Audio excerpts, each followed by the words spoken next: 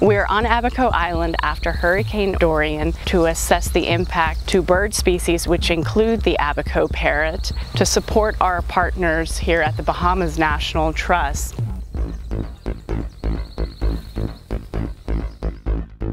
The primary nesting area is within the Abaco National Park. So what we're doing is creating a sample plot for us to identify the species of tree that are in that sample plot. We're quantifying how much food availability there is for our birds. You have a number of Enodia flowers here. Poisonwood 5 berries. And then love vine flowers. Each one of these would be a little snack for a parrot. Parrots will take a closed cone like this and they'll start ripping open these tabs and pulling out the pine seed. We know that there have been parrots here. We're recording all the birds that we see inside this area or that we hear within a 3-minute time period. Then we can compare these across all the sites and we can kind of determine the distribution of the parrots after the hurricane passed through, along with the other bird species.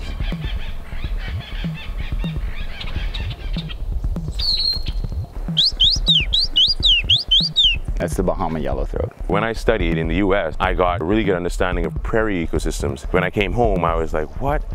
I don't even know what's in my backyard. And so we rely on these ecosystems to protect us. In the Bahamas specifically, we need vegetation to break up the effects of storms like this. We manage 32 national parks across the Bahamas. Our partnership with Audubon has been around since the 1950s when the Inagua National Park was established to protect the West Indian flamingo populations there. And we've been working with them ever since. We are in the east side of Abaco.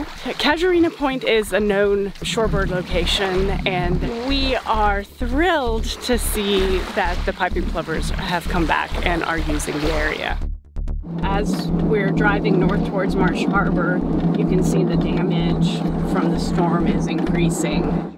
This is in Marsh Harbor. This is where Hurricane Dorian made its landfall, about 40 miles north of where the parrot breeds. They have been sighted here before. I didn't expect to see them after this because, you know, I figured they ain't coming up here, ain't nothing up here to eat. Everything's gone. They may want to help us to rebuild. They saying, you know, this is our home too, you know, we gotta go help.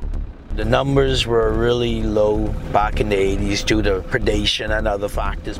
So despite it all, the disaster, me losing my home, my wife, and my 2 daughters made it through alive. And again, you have to persevere and push through it all.